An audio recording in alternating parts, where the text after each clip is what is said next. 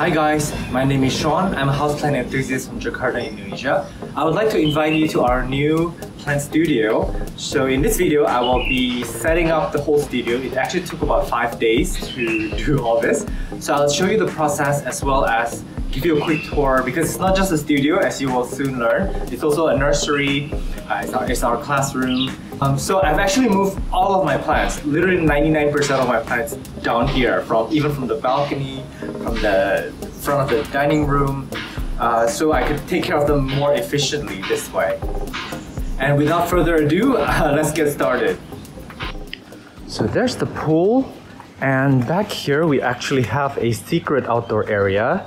And this is the space that we're going to work with. And obviously, as you can see here, there's an outdoor shower and a sink. So people actually use this after they use the pool. And in here, we have a bathroom and a shower room. Yeah, so this is the space that we're going to work with. Ooh, and that's actually north, so a little bit northeast actually. So the sun currently is in the noon, so the sun is right above us. So there's going to be some direct sunlight, but as you can see, I'm going to squat down. From here, it's actually a very narrow window where there's direct sunlight. I would say a good 2 to 3 hours in a day.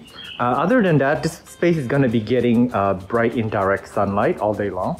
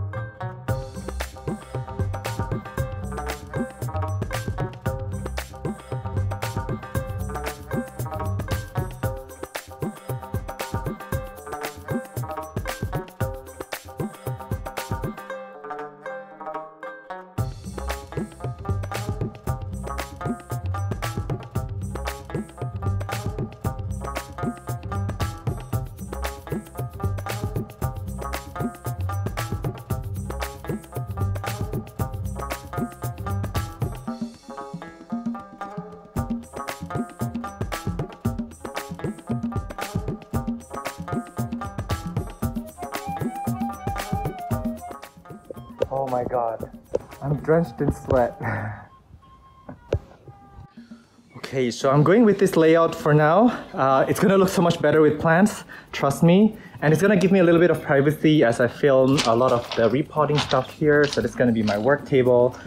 I have a dilemma here. The floor is actually just soil and pebbles. And it's very, very uneven. I don't know if you can see, let me see if I can get lower for you. It's very, very uneven. It's higher in some areas. So I'm gonna take a while to secure these in place. As you see, this really moves. And for your information, Indonesia is on the ring of fire, so we get a lot of earthquakes here. So one of the ways I'm gonna do is I'm gonna figure out how to get these two. I'm gonna like slip some pebbles down, so I'm gonna make sure this is standing. And another way that I can secure these is actually, correct me if I'm wrong, but I can just tie these together since it's an L shape. See, if I tie it together, I'm trying to move it now. It doesn't really fall, it won't topple. So if I The reason why I have this laid out like this is so that I could just tie them in an L shape like this, and then they would be very secure. So yeah, I might have to run back to Ace Hardware to get more stuff. But meanwhile, I'm actually going to start moving the plants around. So yeah. So here are my random plants. I'm gonna have to move them over there. I placed them here because this gets an east facing direction. So it's got really good direct morning light. And the plants are happy, they're growing quite fast. And here's some super random plants. They're just all over the place, as you can see. And my dad has been complaining about my plants because they're just everywhere. These are rehabbing, they're not doing so well. They need a bit of attention. So yeah, there's some coming on the pole over here. So I will move these plants, I will consolidate them to one area. Can you imagine like watering all these plants? Because I actually go from section to section every morning and sometimes twice a day if it's really hot to water the plant. So I'm really happy to have that area where I can kind of style them, but at the same time have an area where I can look over all of them at the same time. Here's some more. And give them an area where they can be cared for together. Sorry. And hopefully that will become an area where, you know, if somebody enters, you can immediately feel the humidity because there's just so many plants grouped together. Some more over here and some more down there that are rehabbing. So yeah, I'm gonna start moving these plants over and I'm gonna arrange them onto the shelves. And we are back in my balcony, and I know that we were just here rearranging the balcony 2 weeks ago, and the plants seem to be happy with the new arrangement. I'm trying to put on sandals. But my repotting area is gonna move, obviously. I'm gonna move everything to that table, but I'm also thinking a lot of this table I might actually move. I know I just moved them here 2 weeks ago, but I want this area maybe to be stress-free, so all my plant care will be allocated to just that one area. So I'm gonna have a cleaner balcony. I'm gonna still have a few plants because I wanna enjoy having some plants on my balcony, but it's not gonna look like this anymore. So here is one last look.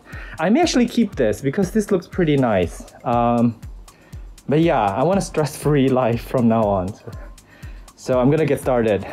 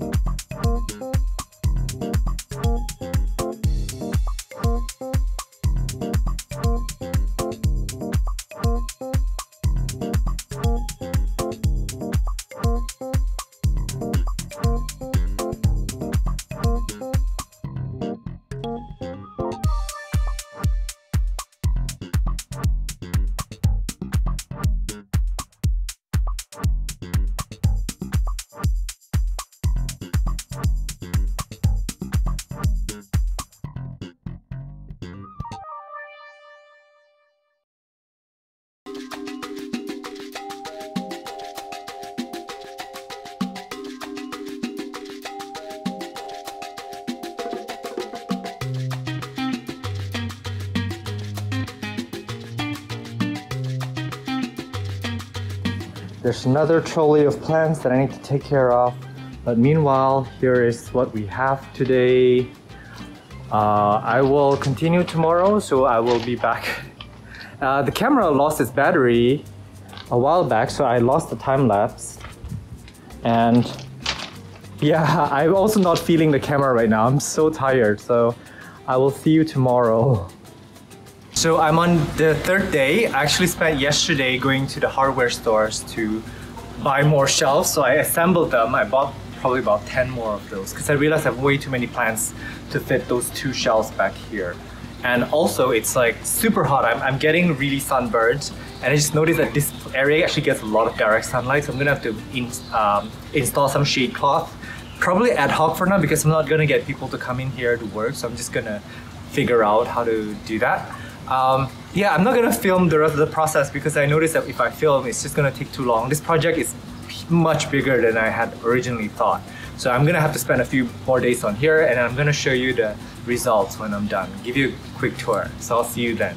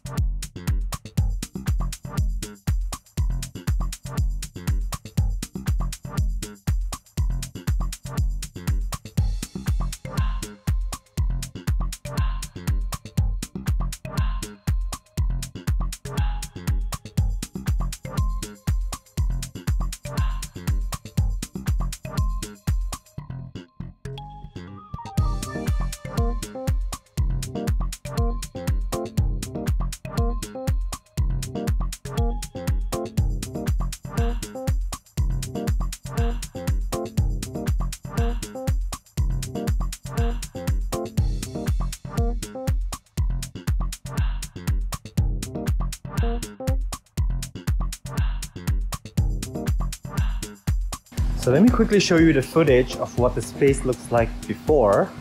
And now I'm gonna show you what it looks like now. So here's some propagates going on. Here are some of the more sun-loving plants. They can take maybe 2 to 3 hours of direct sunlight. I've got some medium light plants going down below. A lot of propagation projects. Here's the fern section. It's shaded by this tree, so it's gonna get pretty much bright indirect light all the time. Here is my sort of jungle section where I have a lot of my ripsalis. I have an anthurium, a lot of things that are just giving you that jungle vibe here. Some dischidias. Here is the Spanish moss, and yeah. And right here we have some recovering plants. They are the ones that need some kind of attention, and this is getting bright indirect light because the sun is mostly that way above us. And here are some pots of dead plants, but I'm not giving up on them yet because sometimes they do come back. So I'm gonna leave it here for now. And this is gonna be my orchid section. And there's some cute orchids over here, and this one has come alive actually. So yeah, I have my orchids here because I need to spray them from both sides, from here and in the back. So I need to kind of mist them every day. Yeah, and you should spray your orchids down every day if you're outdoors, by the way. And up here, I get some plants that are more rosette-like, where they can get even light from up top. So we've got this anthurium that faces both directions, the anthurium clarinervium, because they will appreciate the light that's coming from both sides of the rack. While on this side, the plants are getting light only from one end of the shelf. So up here we have some sun-loving philodendrons, the Parasol verde, Burlemarx variegated, and some Syngonium variegated. So these are, I just cut it up last week, so it's, ooh, and it's putting out new growth. So yeah, I was propagating it. And down here we have some medium light plants, Aglaonimas, some begonias, Cissus discolor. And down here is my peperomia rack. I don't really like my peperomias down here only because I like to squeeze the leaves. This is firm. I like to squeeze the leaves to know if I should water them or not. And this way I have to actually squat down each time, which can be good for my legs. I don't need to work out on my legs as much if I keep squatting down to pet my peperomias. This is a Medrium. I don't know. Oh, the plant is up here. Yeah, it's throwing a lot of runners. So yeah, this is sort of my medium bright indirect light loving plants. Here's my bright indirect light loving plants with dappled direct sunlight, as you can see now. So a lot of my variegated monsteras are here. Sharonii is now living here. Some philodendron white knight. And down here are some calatheas, and they're gonna get watered lightly every day. And here's some philodendrons.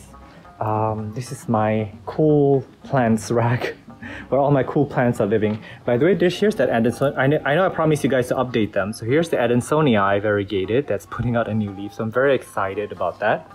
So yeah, and then there's some ZZ plants up there that I can kind of forget about them because I don't need to water them very often and they get direct sunlight.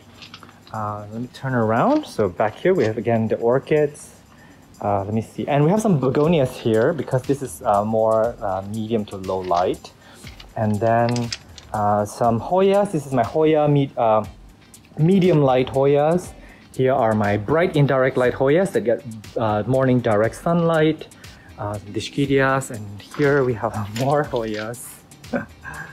And up there I put all my direct sunlight plants. Like here we just have a lot of oreganos, some of the direct light loving Hoyas. And here I'm actually doing a filming soon, so all my peace lilies are on the table right now for a video that I'm doing. And here we have that sort of hanging plants that need to be misted every day. That's how you water them. So we have, you know, the staghorn, Hoya imbricata, we have Hupertzias, Dischidia, and all that good stuff. And then here we have the fiddle fig that likes direct sunlight. And as you can see, it's getting plenty of good direct sunlight for about 4 to 6 hours a day. So let me come around the back to the backdrop here. I've got a Dracaena, and here's the Dischidia that's just hanging out. It's beautiful fern that's giving me a really beautiful backdrop. I hope that it keeps climbing higher and higher. And here's one of my monsteras that are that is growing really well. I chucked the bird nest fern in there, and yeah, some anthuriums. This begonia is just so beautiful. Nice. So yeah, that's my backdrop. And if you hear me, you're facing this way. This is facing away from the nursery. So this is what I look at whenever I'm filming. And this is my table. So I hope you guys like the setup that I have here, because we'll be spending countless of months or maybe even years over here. Well, we will create some really fond memories and learn a lot of really cool stuff about plant care and propagations. If you enjoyed contents like this, please do subscribe to my channel, send me likes, comment down below. I'm @botanist on Instagram, so keep in touch on there. Meanwhile, do take care, and I will see you in the next video.